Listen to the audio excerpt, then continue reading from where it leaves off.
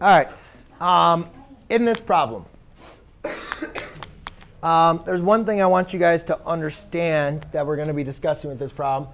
And the main thing we want to look back is at PEMDAS. All right.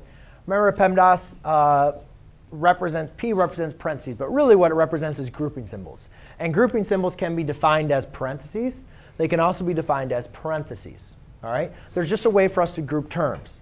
Now, what order of operations tells us is inside your parentheses, that's what we want to simplify first.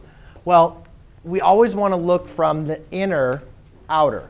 So we have brackets, which is like parentheses. But do we have more parentheses inside the brackets? Yes. Yes. So then we go inside this parenthesis right here. And we say, can I simplify anything inside those parentheses? And the answer is obviously no, because those are not like terms, right? 3x you cannot subtract, or 1 you cannot subtract from 3x. They're not like terms. So then I just start slowly expanding out. I can't combine these.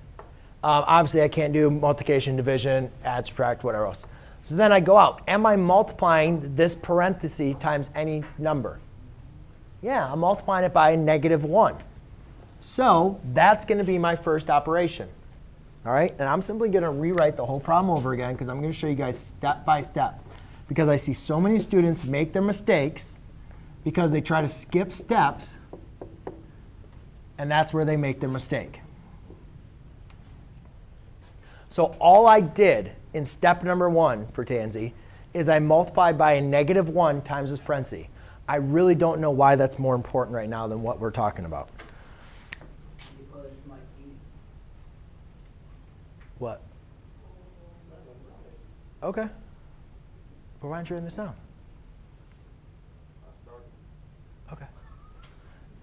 Just make sure you have everything down, OK? So now we go back to following the order of operations. You have inside your parentheses. Can we simplify anything inside these parentheses? Do we have any like terms we can simplify? Yeah.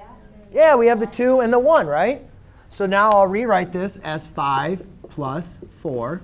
2 plus 1 is 3 minus 3x. Can I combine them anymore? No. Now, so I go to the outside. Is there anything being multiplied by them? Yes, I multiply it down by the 4. So it's like a step-by-step process. 4 times 3 is 12. 4 times -3 is a -12x. Now, can I do addition and subtraction from left to right or anything I can combine? Yes.